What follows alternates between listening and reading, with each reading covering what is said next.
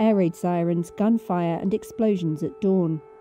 Fighting raged outside Kyiv on Saturday, and Ukrainian officials said heavy shelling and threats of Russian air attacks were endangering attempted evacuations of desperate civilians from encircled towns and cities.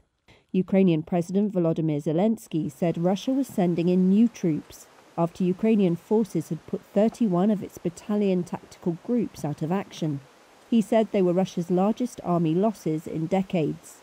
He gave no details, and neither statement could be verified.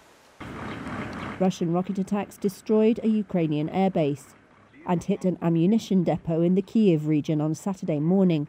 Interfax Ukraine quoted the local mayor as saying, "And this is what's left of the village of Bishiv, outside Kyiv, after a bombing raid." Most Russian ground forces are about 16 miles from Kyiv's centre, according to Britain's defence ministry. It says Moscow could attack the capital in a few days.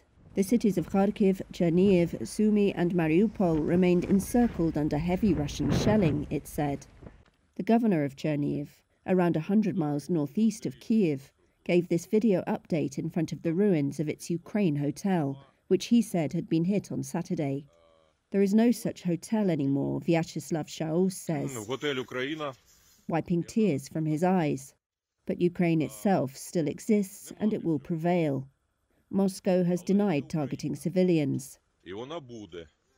Zelensky also said he had spoken to German Chancellor Olaf Scholz and French President Emmanuel Macron about pressuring Russia to release the mayor of the city of Melitopol, Ivan Fedorov, whom Ukraine says was kidnapped on Friday by Russian forces. Russia hasn't commented on his fate.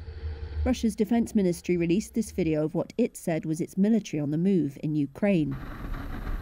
Zelensky said his country could not stop fighting, but was upholding a ceasefire around an agreed humanitarian corridor out of the southern port of Mariupol, which has been under an almost 2-week siege, and he called on Russia to do the same.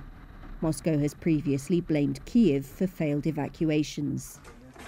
Putin launched the invasion just over 2 weeks ago in what Moscow calls a special military operation to demilitarize Ukraine.